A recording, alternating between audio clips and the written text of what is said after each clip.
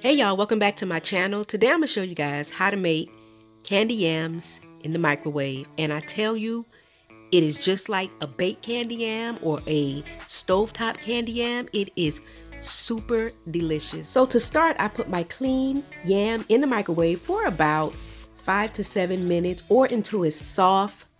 You want it to be soft, but not too soft where it's going to make a mashed potatoes.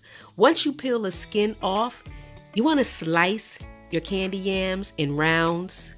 There should be a little resistance on the knife. If your yams begin to break apart, then it's just too soft. You definitely want to have it to have a little resistance.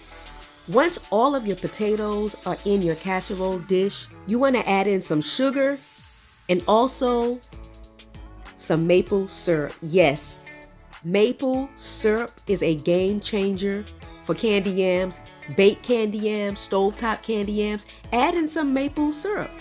Then you want to add in cinnamon, and you want to add in your butter. You can add softened butter or you can add melted butter.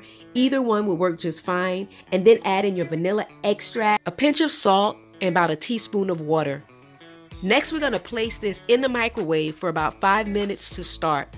The yams are pretty much already done. We just want all those other flavors to come together. So we pull it out after 5 minutes, take some of that syrup, and we're going to spread that over the yams, place it back in the microwave for an additional 5 minutes. And here you have it, microwave candy yams. Don't knock them until you try them. When I tell you they're good, these candy yams are good.